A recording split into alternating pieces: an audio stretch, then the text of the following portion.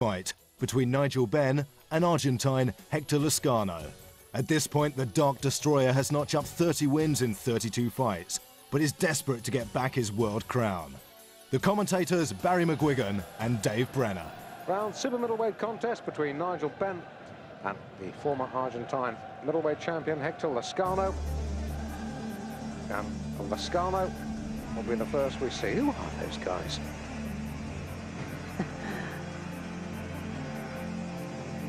Essex men wearing horns. Lescano having his first fight since losing the Argentinian middleweight title tail end of October against Juan Meza. 10-round points loss, 10-round title fights in Argentina. And here he comes.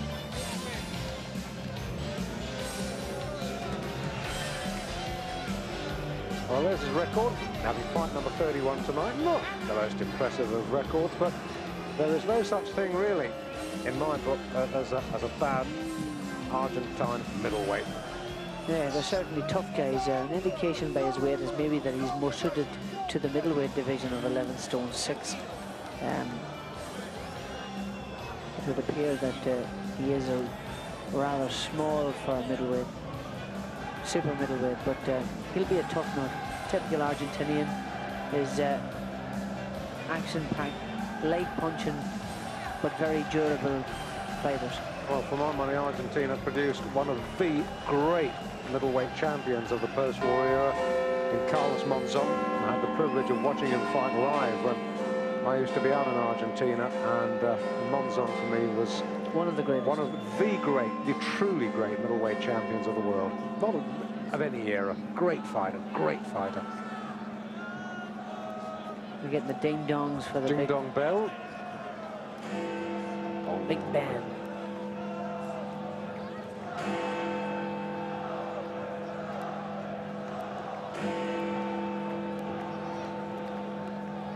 No longer wants to be known as the Dark Destroyer.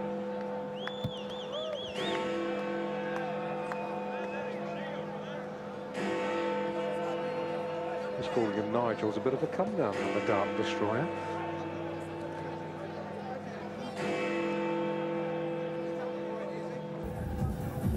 Oh, we've had the bongs from Big Ben.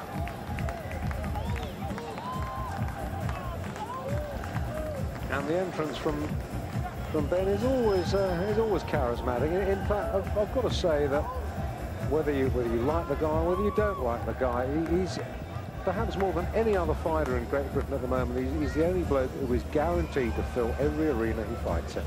Makes him a promoter's dream. The man has charisma in bucketfuls. He sure has. And guys who can fill big halls are in short supply. I know he's too modest to admit it, but the fella sitting to my left at the moment is one man who could fill any arena he ever fought in. You look back to the 70s with guys like John Conte, Dave Green, Alan Minter. Now they could, but maybe not so many boys nowadays can do that. Yeah, I wonder why that is, Dave. Is it because of these multi-titles now? I don't know. All I remember is that when I came into boxing in 1974 as a commentator on radio,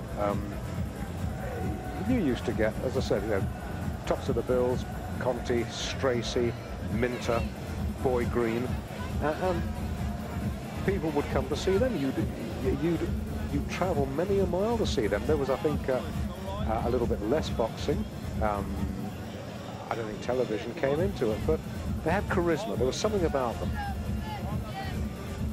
And this is no disrespect to the boys who are building their careers now, but for my money, there's not quite the same pizzazz as there was 15 odd years ago. Doesn't make it any less loved a sport from my viewpoint. Nigel's keeping us all waiting here. He's keeping us all, and of course, let's not forget there was a certain individual called Muhammad Ali around at that time, and everything seemed to sort of, you know, spin down off him. Certainly was the greatest, no question about that. He was indeed. Now, where is Nigel? Dark Destroyer or no? Come on, Nigel, let's be having it. There we are. Very, very late, Nigel, but we'll forgive you.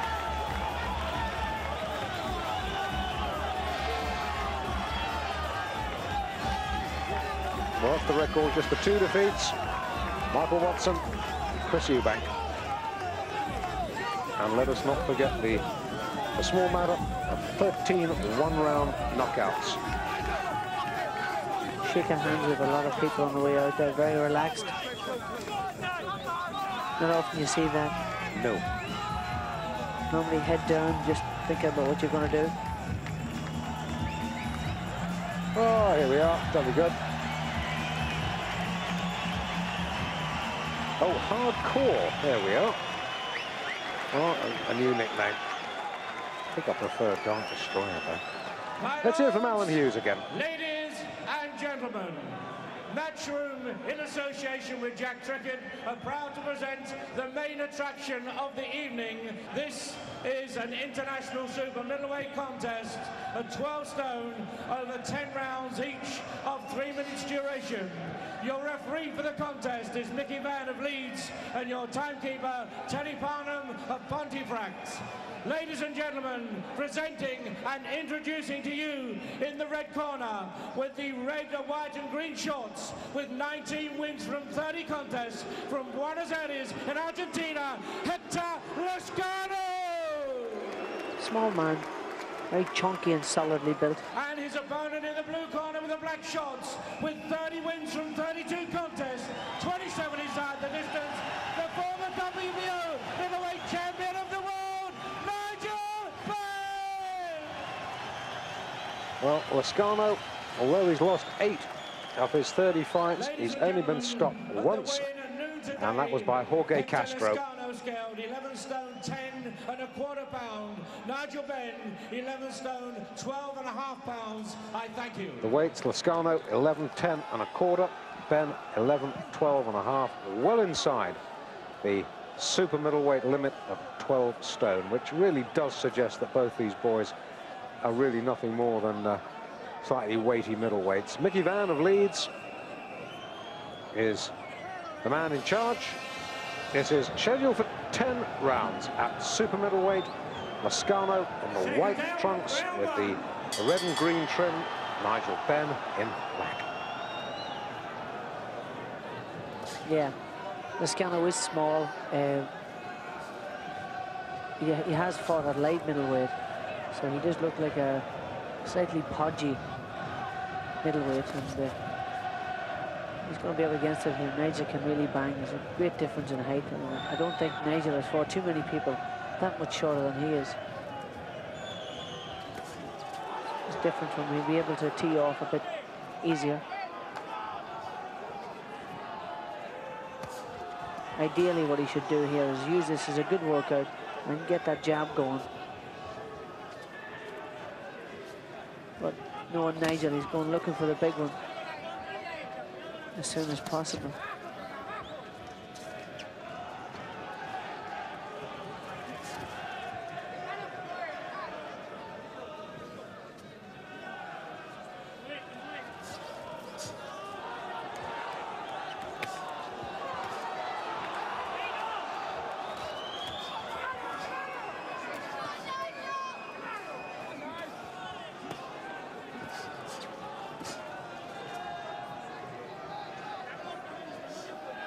Tossing a couple of right hands, Lescano, but one of them landed.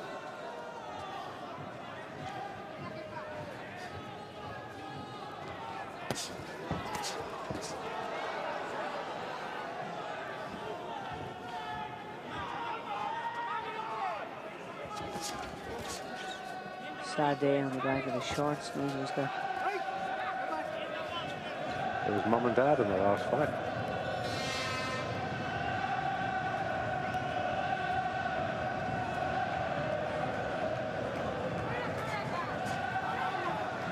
Nigel really firing the power into his punches right from the opening bell.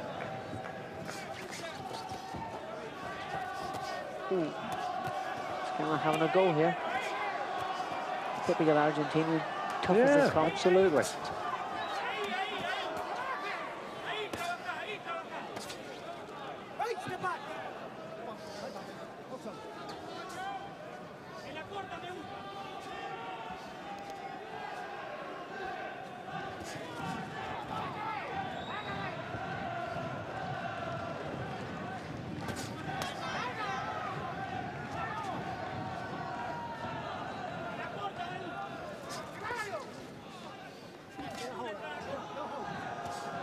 Nigel hasn't actually found his mark as yet. Coming to the end of the first round.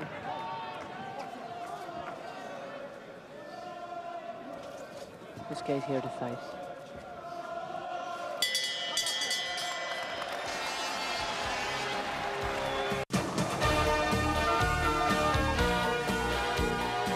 Just to underline what we were saying about the weights, Benn coming in at 11-12 and a half, and my point that neither of these boys are true super middles. When you take a championship weight limit, in this case of 12 stone, you take weight off to make the championship limit. You don't put weight on to build yourself up. You can see by the spare around exactly Lescano's cup protector that he is holding a bit of weight there. A genuine super middle would take fights at about 12-2, 12-3, and if he was fighting for a title, would come in at 12 stone, 11-13. And he's coming down from 13. Exactly, for sure. So, you know, talk of Benn wanting to fight for the world light heavy title against Jeff Harding. That's not to say I don't think he'd beat Harding. I think he'd stand a very good chance of beating Harding. But to talk about campaigning at light heavy is a bit daft. However, biting off a bit more than he can chew.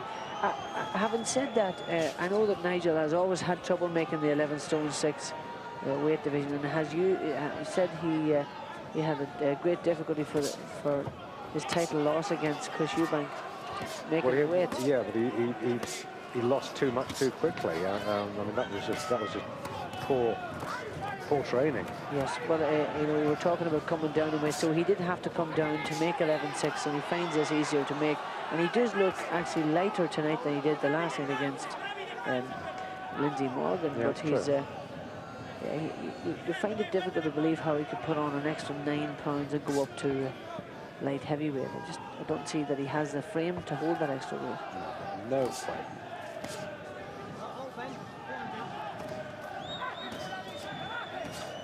Lescano's making a fight of it. He's coming into exchange with Nigel, but he's a very short guy and solid, and it's always difficult to punch down on your opponent. But I mean, it just looks like Nigel is in a different league than this guy. May as well be honest. Gumshield gone. Gumshield's out there. It looks like Nigel's. It is. You're right.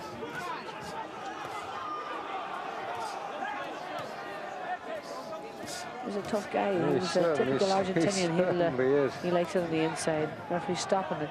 Mickey Van has spotted the gum shield. Is it? No. No. It is Lescano's. Surprised. I thought it actually dropped out of Nigel's mouth, but I should have known. As always, Benn absolutely superbly conditioned. Working in conjunction with Barry Hearn since his much publicised split with Ambrose Mendy. But essentially managing his own affairs now is Nigel. Oh, good right hand, left hook.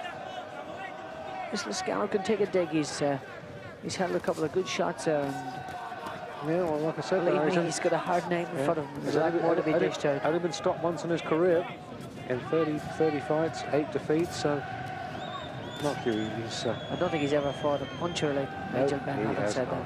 No, he hasn't.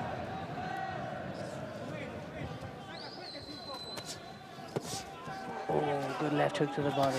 Well placed. Nigel fighting intelligently. And Lescano covering up. This guy will fight back, yeah, for sure. No, full credit to him. These guys don't come to pitter and patter about, they come in to fight. Argentina is noted for their durability. Oh,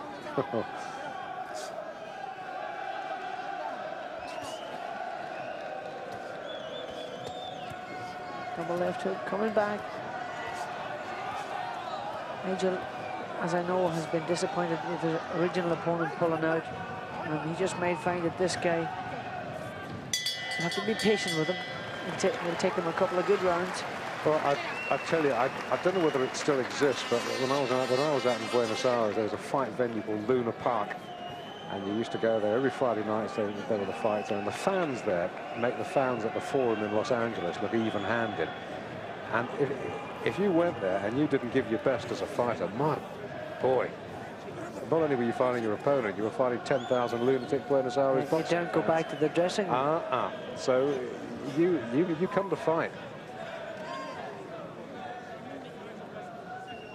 Yeah, Benn unleashed a couple of good body shots here, and I like the way he placed them. That left hook right through the guard, right into the solar plexus, then switched his angle, all his weight over on his right foot, and he doubled up that right hand a number of times.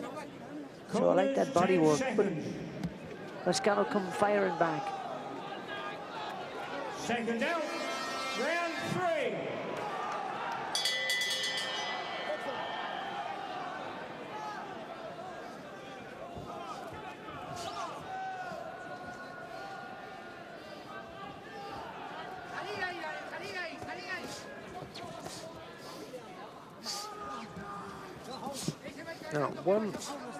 Now this may be tempting fate, horribly to say this, but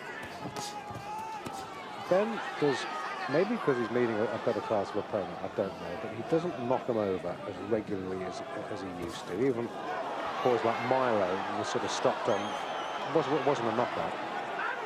Yeah, well, I don't doubt for 1 minute that he's lost any of his punching power. He really is a big puncher, Nigel, and it's maybe a case where he's not going looking for it so much anymore. He's trying to be a bit more intelligent, a bit more of a boxer than an all-action swarming fighter. He's trying to think about his punches before he's unleashing them. Landed a couple of good left hooks to the body there, and certainly hurt Lescano with the right hand in the early part of this round. But have you no doubt, this guy can really bang, and still is a force to be reckoned with in the middleweight and super middleweight division. He's doing some good work to the body, is Benn. Yeah, the way he should fight this guy, he should keep him on the end of the jab and keep him at a distance and put his back to the rope, pin him on the ropes. He's an aggressive fighter, so push him back, push him off balance, and just tee off on him instead of allowing him to get in close, because that's where Lescano works best. There's where he should be letting his punches go. Keep him off balance and keep banging him.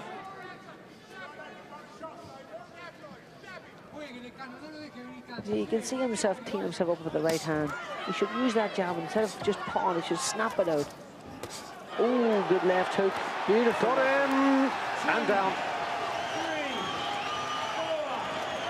Yeah. Is Lescano going to get up here?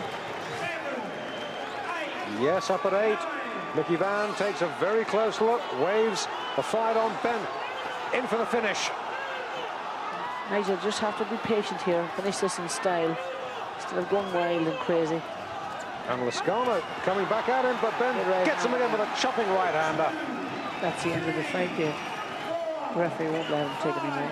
I don't think he's going to make it. No, he's not.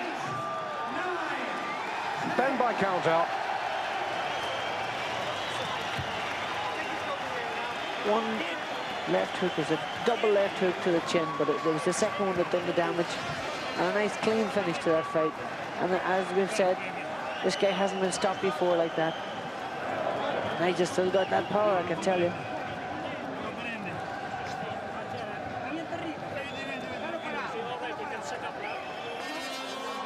Well, Lescano still on the canvas. Ladies and gentlemen, in 2 minutes 35 seconds of round 3, by a count out, Nigel Benn is the winner. So Benn KOs Lescano in 3. I'm glad to say that Lescano, you saw yourselves there, is back up on his feet. Let's take a look at how that fight ended, Barry. Puts him back to the ropes here. Chop, tries a right hand again. Now what's this double left hook? He stopped a good left hook himself. That's the first left. That was a great left Perfect. hook. Right on the chin, and the second one actually done the damage. Corrections, the first left hook that done the damage. And this is the chopping right hand. Lescano comes at him, and he just sort of sidesteps him and pops him with the right hand. Bang, that's it. Whack. So, nice to see Lescano up and about. Benn full of praise for his vanquished opponent. Nice gesture, nice to see. Well, we're going to be hearing from Nigel in just a moment. But as you probably are aware, a strong boy. There's old Hector. As you're probably aware, the British Boxing Board of Control don't allow interviews in the ring anymore. So we've got to get Nigel Benn out of the ring before we talk to him. Let's join him now with Gary Newbon.